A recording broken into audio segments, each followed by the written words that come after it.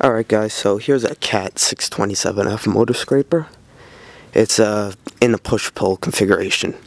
Right now they got 3 of them here, so push-pull configuration means it has the hitch on the back, and then it has what's called the bail, which is right here, and the cushion. The cushion, just spring-loaded, basically will take the impact when one scraper comes up against the other one. Like this one.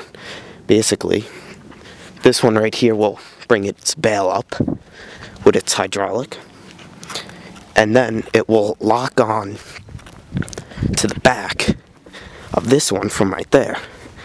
Then, like the name goes, push-pull.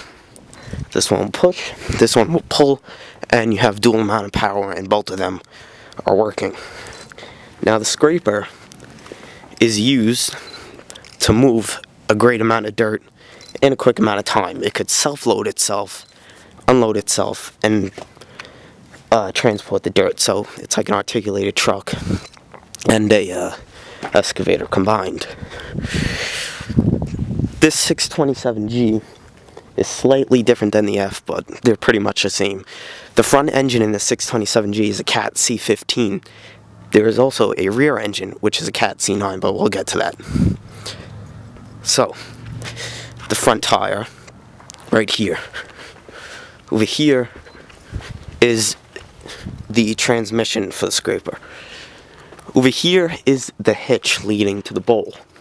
The cylinder right there, and there's one on the other side as well, is to steer the machine. There is the linkage, obviously that to steer the point right there. Here's the cab, and the steps to get up onto it. There's a steering wheel in there to steer it. It's articulated, and then I can't get in it right now, but there's the joystick to work the bowl. This part is called the bowl, and it holds all the dirt.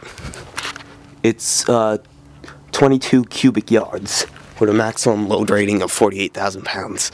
Here are the arms for the bowl, and the cylinders to raise and lower the bowl. This is the apron. Basically, when the bowl is full, they'll lower the apron and it'll just contain the dirt in it, like a tailgate. That's your cutting edge, and right there is the ejector. There's a cylinder on the back of the ejector, right there. And when the scraper is loaded and he's going to unload, basically this whole part will push out. This will open up, the apron, and the dirt will slide out. The scraper can spread its own load as it unloads, which is a great benefit of a scraper. Back here is the controls for the back engine, which is a CAT C9, and the exhaust and everything, the throttle right there.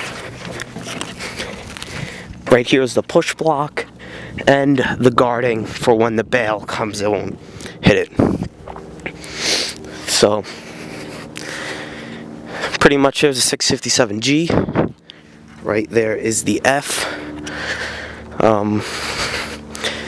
Really, that's pretty much it. It's not too often that I get to see a scraper.